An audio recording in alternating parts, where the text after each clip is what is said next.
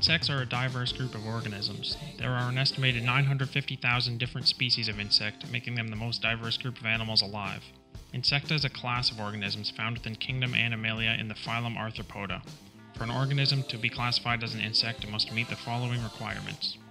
An insect, like all arthropods, must be an invertebrate. It must have an exoskeleton, and unlike other arthropods, insects have antennae.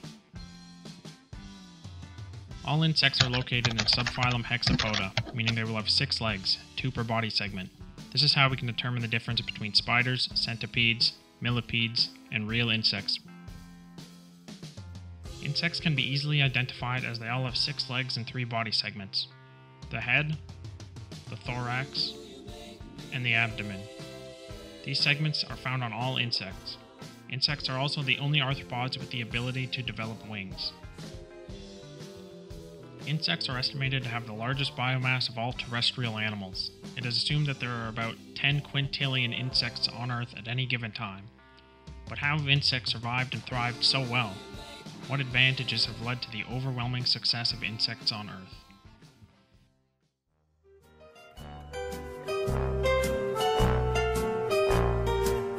Some of the first insects were born some 400 million years ago, almost twice as long ago as the birth of the first dinosaurs.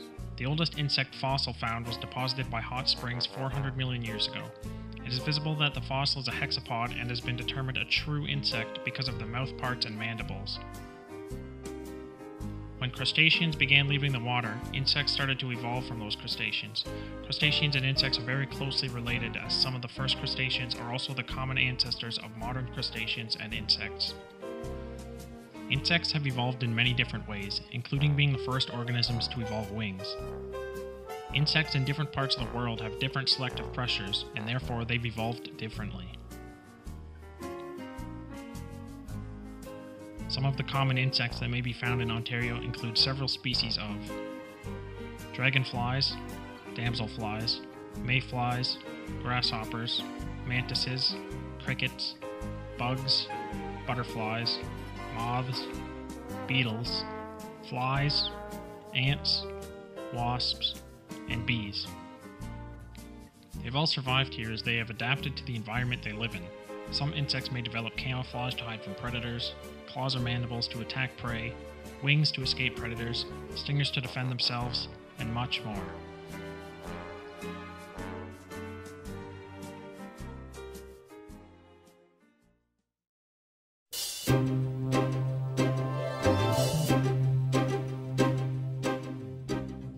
Most insects reproduce sexually with 1 sperm cell from the male and 1 egg cell from the female to create a zygote.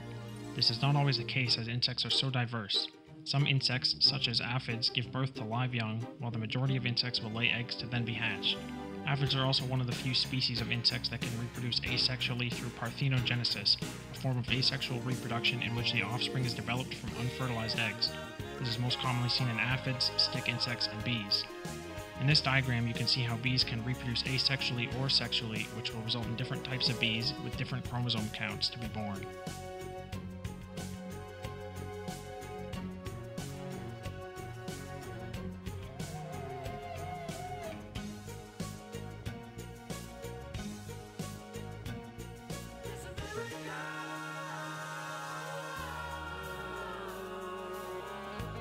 The number of chromosomes that other insects have differ greatly. The common fruit fly only has a mere 8 chromosomes. Male jackjumper ants have only 1 chromosome, while female jackjumper ants have 2. On the other hand, insects can have many more chromosomes. The Agrodietus butterfly has 268 chromosomes, one of the highest chromosome counts among all multicellular animals.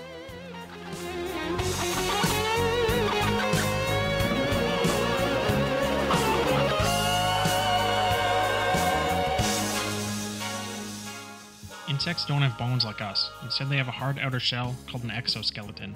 Their exoskeletons contain microfibers of chitin surrounded by protein. The composition of chitin and protein varies from insect to insect. Insects have evolved with exoskeletons to survive the environments that they live in. Many insects may also grow wings, allowing them to fly. Insect wings are an extension of their exoskeleton and require insects to use their muscles in their thorax to fly. Usually insects will grow forewings and hindwings after reaching adulthood. Sometimes a gender in a species or social class such as worker bees may not grow wings, or grow them differently than others in their species. Insects are also notable for their compound eyes. They have thousands of receptors and individual lenses on their eyes. Because of the structure of their eyes, insects can detect fast movement and have a very wide angle of vision. Because insects are so diverse, the lifetime of a cell can vary greatly through different species.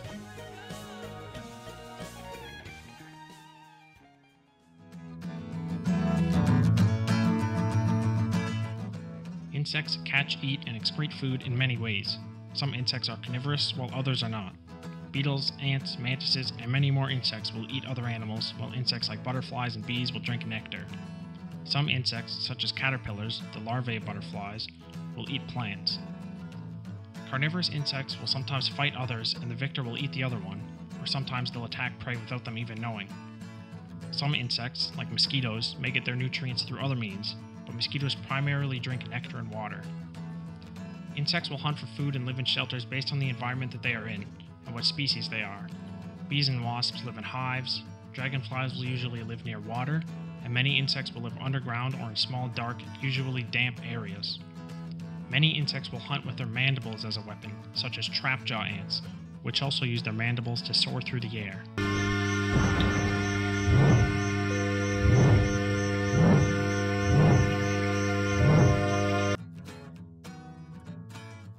So what advantages have led to the overwhelming success of insects on Earth?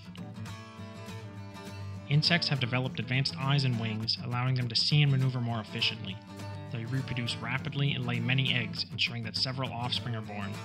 They've adapted camouflage, defense mechanisms, predatory mechanisms, and many more features that help individual species survive in their respective ecosystems. Their immense diversity allows insects to thrive in many ways, and in many places. With 950,000 species and 10 quintillion individual insects, it's obvious that insects are one of the most amazing and successful groups of organisms on Earth.